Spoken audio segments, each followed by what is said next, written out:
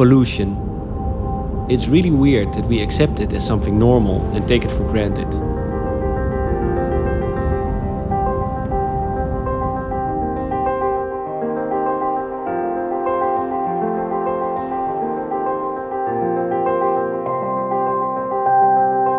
I wanted to create a place where citizens, makers, NGOs and governments can experience clean air. A bubble of clean air, where people can think, meet and work together how to make a whole city smog-free.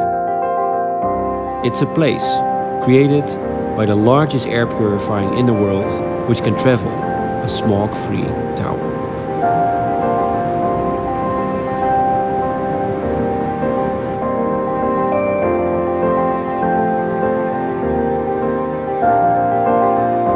In the future, waste should not exist. By putting the captured smog particles under high pressure, we create smog-free rings.